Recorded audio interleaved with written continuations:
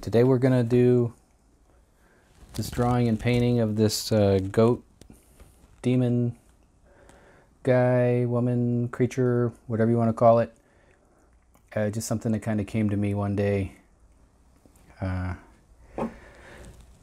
had done the skull that you can see above a couple days before, and I had this new red paint pen that I was playing around with and was really enjoying that, and enjoying the palette that I had started using with the skull above. So I thought I would just start doing some more of that stuff and see where it led. And I had this image and this idea, I think inspired by the Shub-Niggurath that H.P. Lovecraft kind of mentions, but it's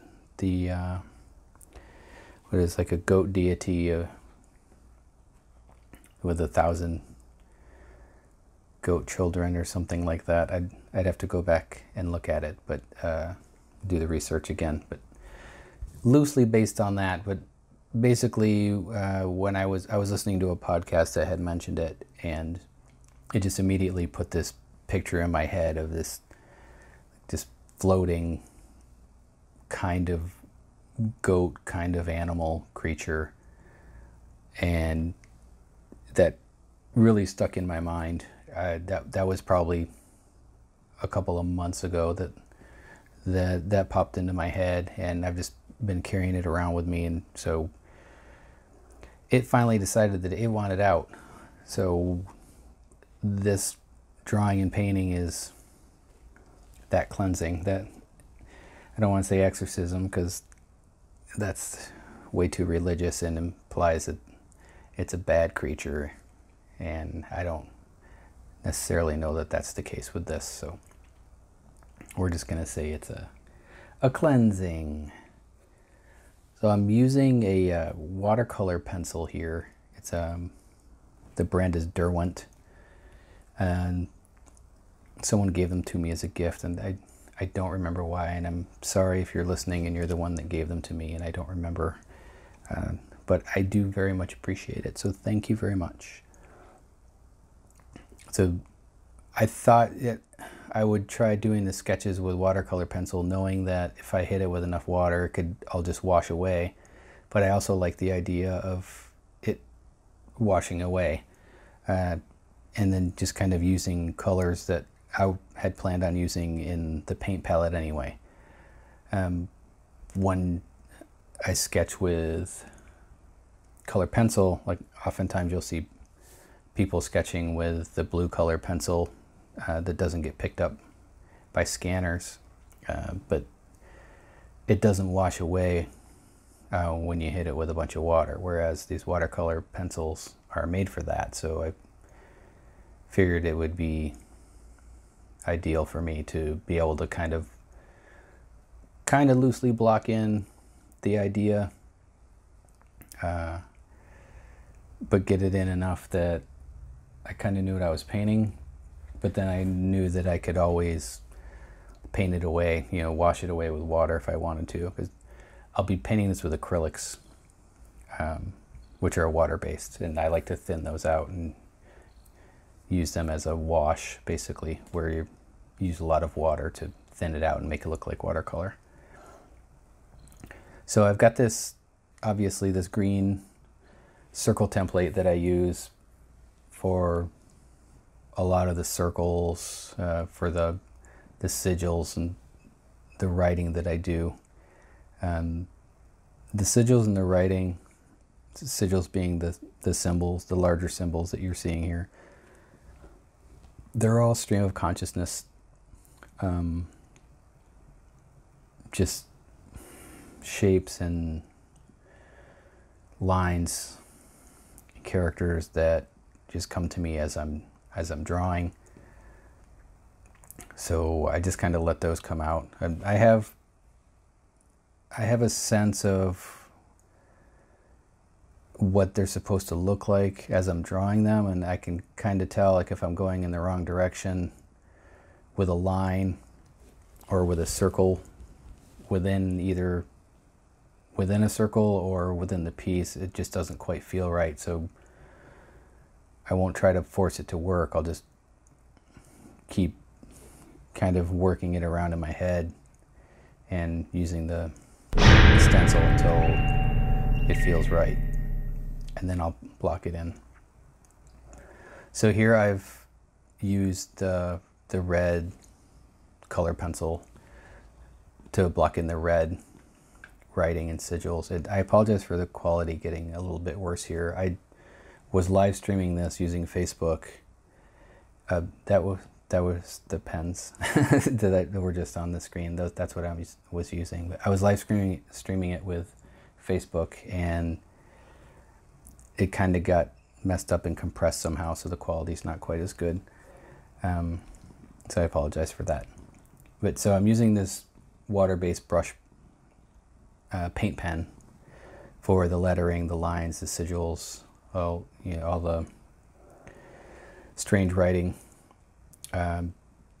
Knowing that it's water-based, knowing that once water hits it, it's going to run and spread.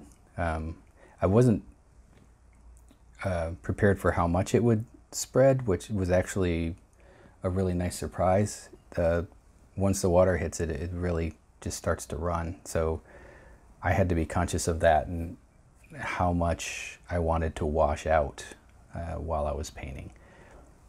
So that was a fun learning curve, and it's fun trying to control something that you can't control, and just knowing that it's semi-controlled chaos, so it's always going to do whatever it wants to do. You can just kind of be working around the edges and try to coerce it a little, but ultimately it creates itself, which is pretty cool to me.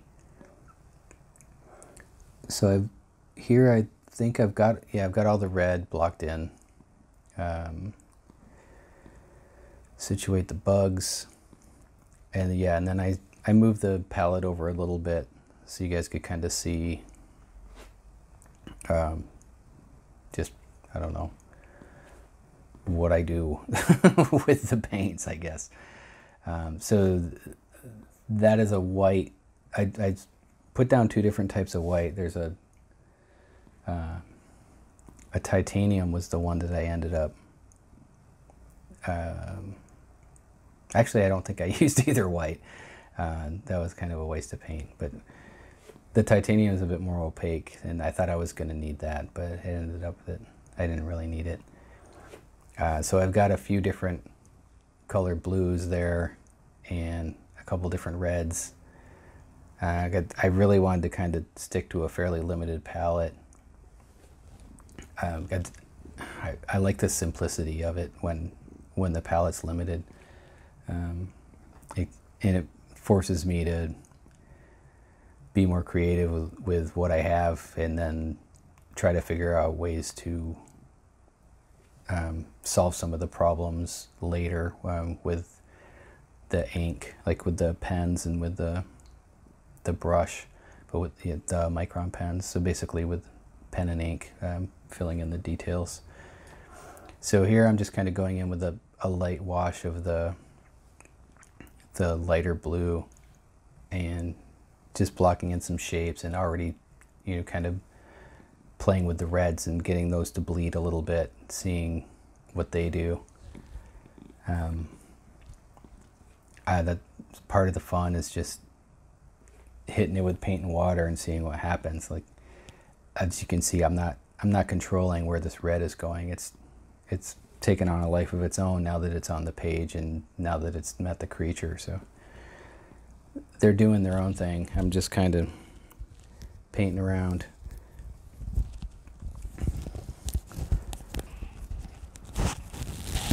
Mixing in some purple, so some alizarin, crimson, and some phthalo blue, most likely. I think that's what I was using. Just getting some purple, and then oftentimes I'll start with the light wash and kind of see where some highlights are, and then I'll go back and start blocking in what are going to be shadows. I'm just starting to build that up a little bit. So like right here, you can see that I'm building up the back of this creature's robe. So that would be the torn part that's actually behind his arm. You'll be able to tell a little better as the painting progresses. But so so he, she, it has this cloak that it's wearing that I wanted to look kind of like it was a cloak of royalty at one time, but now it's just tattered and falling apart, but it still wears it. You know, I don't know if it's because it's holding on to it or holding on to a memory of what it used to be, or if it's just been around so long it just wears this and doesn't care. I don't know. It's just the creature doing its thing. And you can see that I was splashing a little bit of water. And here I'm blocking in a little bit of the colors, or the corners, excuse me. It's kind of subtle right now, and it might be a little bit hard to tell in the video, but once the tape gets pulled away, it's pretty obvious where the corners will be, even though the wash that I put down is pretty subtle. So that was a gold paint that I was just showing. That's going to be for down the center of the robe, as if it were trimmed in gold at some point, and now it's again just kind of tattered and ripped up. You can see I've got some water splashed up near the top, just for some texture, and I'll continue to do that with this piece and with a lot of my pieces, but especially this series that I'm doing right now. I kind of like the look of this, so I'm gonna stick with this for a little while until I get bored, and then I don't know, I'll move on to something else. And there are still gouache pages that I need to finish up that are halfway done or sketched and need to be inked and painted. But so here I'm blocking in some more details. You can see it's kind of starting to come together a bit.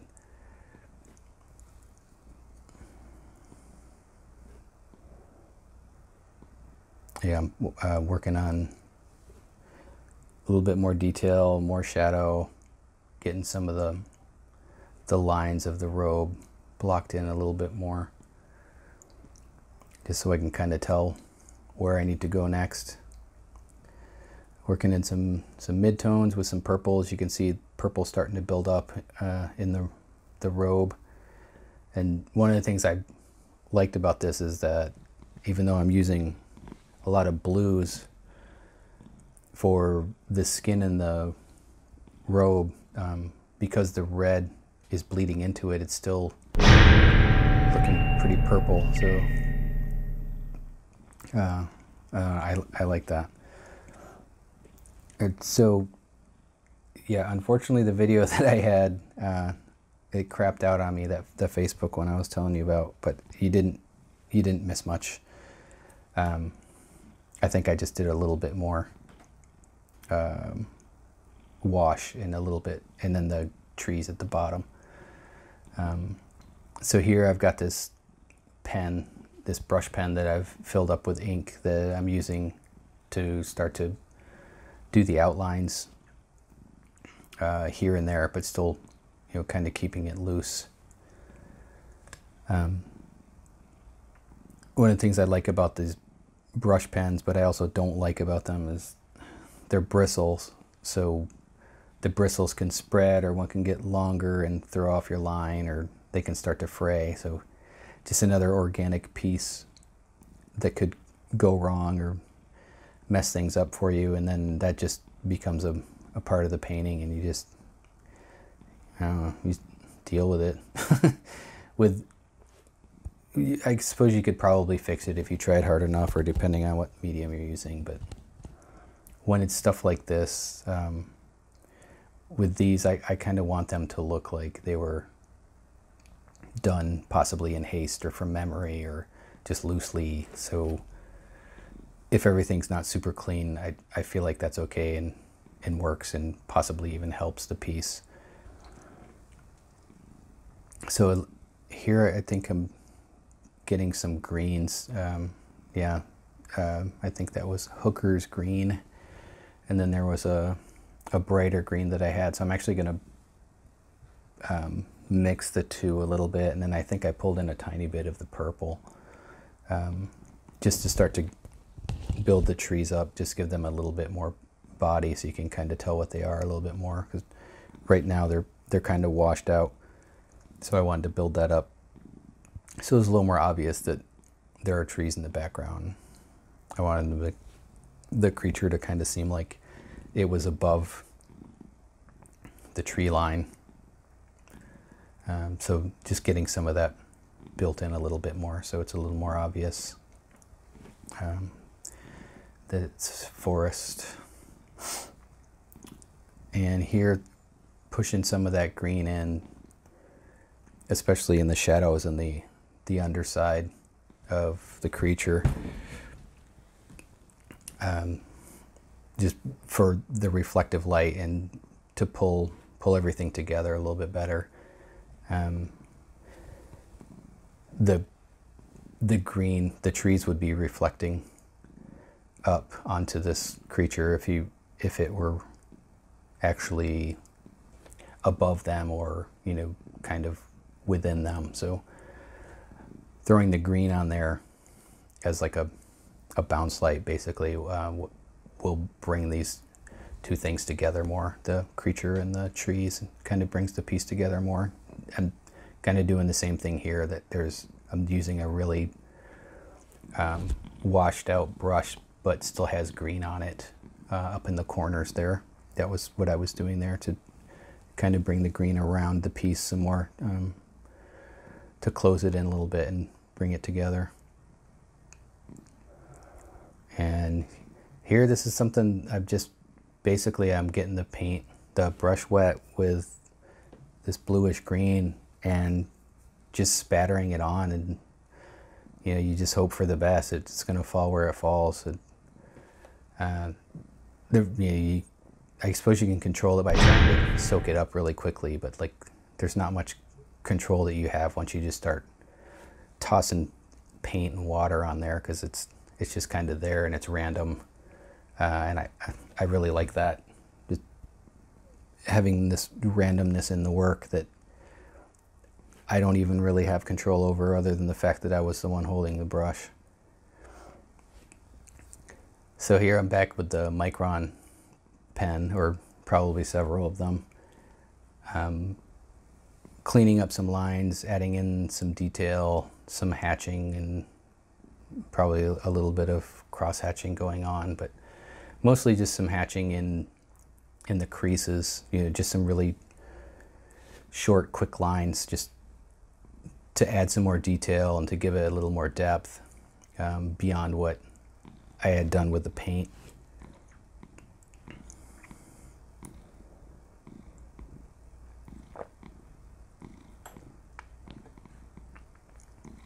Still adding in more detail, using the paper towel over top and under my hand so I don't smudge things too much. But I think at this point it's probably safe, but I don't want to smudge it because it's my baby. Don't smudge your baby. It's a quote of the day. And so here, just working in a lot more details, which you can't see it here as much, but in the final photos you can see the details in the robe and in the horns. I guess they're horns, not antlers. And there I just added a gosh alphabet type tattoo around its arm, just to keep it in the world, in the gosh world, and in the ARTmuffin world. All right, so that's all I got for you. I hope you liked it. If you have questions, please feel free to post them. And thanks for watching. Thanks for supporting me on Patreon. Thanks for following my work. It really means a lot, and it really keeps me going, keeps me motivated. So thank you very much for doing that. And If you're not following me on Instagram, I'm on Instagram. It's #ARTmuffin_studio. My website's artmuffin.com. I'm on Facebook, facebook.com/artmuffinstudio. I'm around, you can find me. But thanks again for watching. I hope you liked it, and I will talk to you soon. Thank you.